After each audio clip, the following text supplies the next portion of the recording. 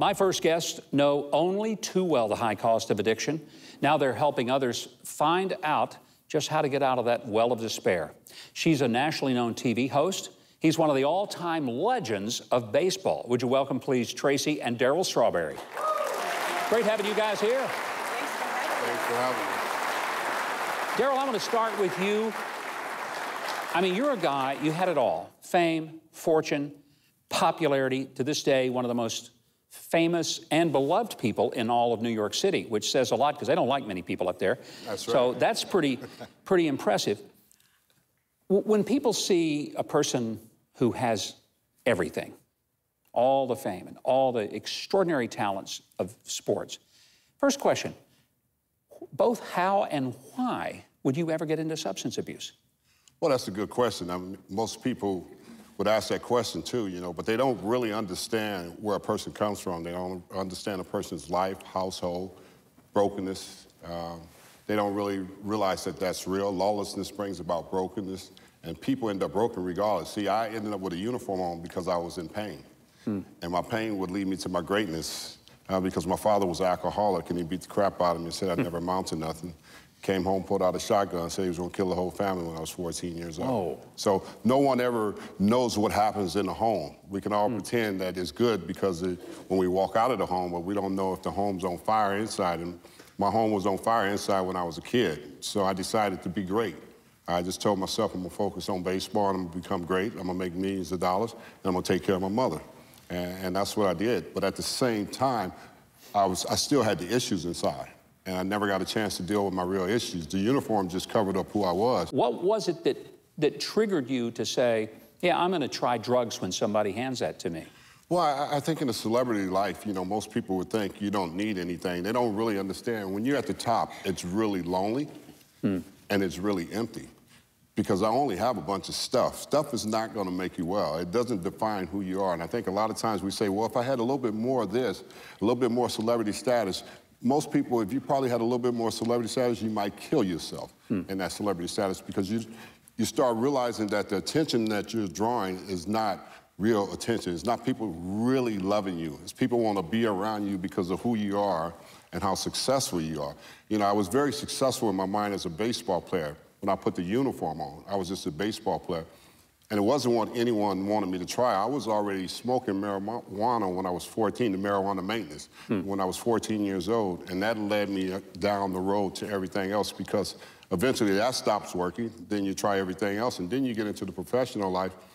And everything is right at your hand when you're a celebrity. There's no no's. You can do whatever you want, however you want. Because people want to accommodate your every request. You know, it's interesting to me, I think about you were already experimenting with drugs long before baseball, but you ended up with 4 World Series rings and all these accolades. You ever sat back and said, I wonder what kind of guy I would have been without all that stuff? No, I realized, you know, I had to go the journey I had to go on. And what I realized that putting on a uniform and winning championships and making millions of dollars, I was a baseball player. That's all it was. It didn't make me a man. And it wasn't until I met my wife and she made me realize, if you want to become a man, you got to take the uniform off. And I never heard that. And once I took that uniform off, I became a man of purpose, a man of integrity, a man of character. Tracy, you and Darryl, I understand, actually met in rehab. Now, I'm going to be honest with you. Most of the time you say, oh, I met somebody at rehab. That ain't a story. It's not a good recipe. You know, it's not usually the fairy tale. We don't recommend that. Yeah, because, you know, most people wouldn't say, yeah, that's the place to meet people is to, you know, go to rehab. Why has it worked for you guys? And it obviously has. It's a great question. And we met actually at a recovery convention. And there is a common safety that's not so safe. You're drawn together from your experience, number one, and you feel safe there in this unsafe place. But why it works for us today is because we've completely surrendered our lives to Jesus Christ, but we've also participated in the process of change, completely turning away from the old life. When you talk about addiction, Governor, you talk about one word that has so many legs underneath it. You're talking about spirit, soul, and body. You're talking about we are separated from God and we are enslaved to sin because we are powerless over the sinful nature. Romans chapter 7 teaches us that. There's a physical component. It's a brain disease. There's emotional issues that go on inside of a person.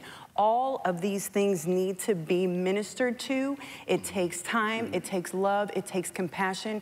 There's a whole lot that needs to be poured into an individual. Just saying you need Jesus is not enough. Yes, we do need Jesus, but we need to lead people, love them, and disciple them into what that means. We have to get back to educating people about the biblical principles and discipling people. And the Bible talks about it, my people perish because of lack of knowledge. There's no knowledge and understanding of the word. That's why people perish, and that's the reason why I was perishing. Because I was successful, I still was dying in my sin. It wasn't until I got myself to an understanding and a place to understand God's word and start reading and dissecting it for myself and saturating myself in God's word for myself. And most people won't do that. That's why they won't get the revelation. Darryl and Tracy are going to stay with us for our next segment, and we're going to be joined by a top medical professional from Liberty University who will give her perspective on overcoming addictions. Very powerful. Don't miss it, because I'm going to tell you something. There's not a family in America, nobody, who has not been touched very closely. Mother, father, son, daughter, brother, sister, every family has been touched. So don't go away.